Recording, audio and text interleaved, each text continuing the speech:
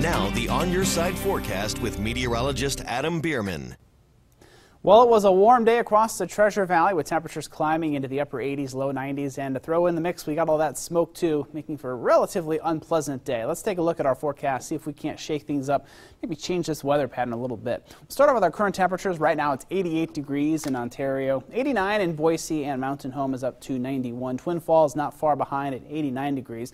McCall a little more comfortable, but more smoky, 80 degrees there. We're at 81 over in Stanley, and Sun Valley checking in at 79 this hour. It was Salmon, Idaho, up at 81. Looking across the Pacific Northwest, things are definitely looking hot. 94 in Reno, 105 in Las Vegas, 85 in Baker City, even Portland up to 87.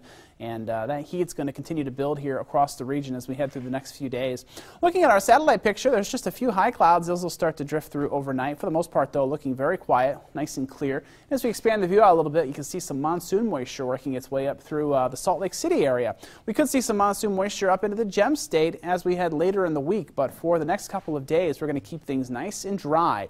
And hot, too. Tomorrow, a little bit warmer than today. We'll probably get up around 95 here in the City of Trees. And on Tuesday, not much change. Still looking at the 90s, but you'll notice things start to cool down closer to the coast. We do have a large trough that's going to start pushing into the Pacific Northwest over the next couple of days. Unfortunately, it's just going to kind of stall out here, so just the coast is really the only places that are going to get some relief from the heat. The heat will remain here across Idaho, keeping temperatures hot Monday, Tuesday, and Wednesday, and a little bit beyond then as well. It won't be till the weekend we finally get this cooler, more moist flow pushing into Idaho, and that should help maybe the firefighters get handled on some of these fires, and maybe they can put them out. We can get rid of the smoke. But for tomorrow, we're still going to be dealing with widespread smoke, another sunny day, and a little bit hotter, likely into the low mid-90s.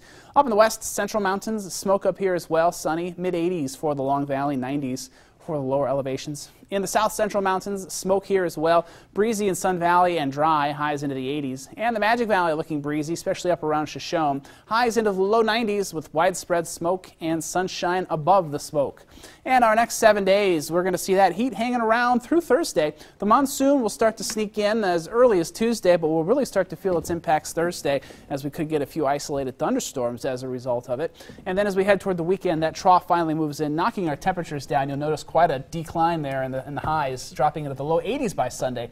So again, that will bring more moisture and it will bring cooler temperatures, which always helps firefighters in their efforts to put out the fires. So hopefully they can get a handle on some of these and reduce the amount of smoke pouring out in the Pacific Northwest. I think everyone would be very grateful for that. Yeah. Thanks, Adam. Well, coming up on 6 on Your Side, after refusing to evacuate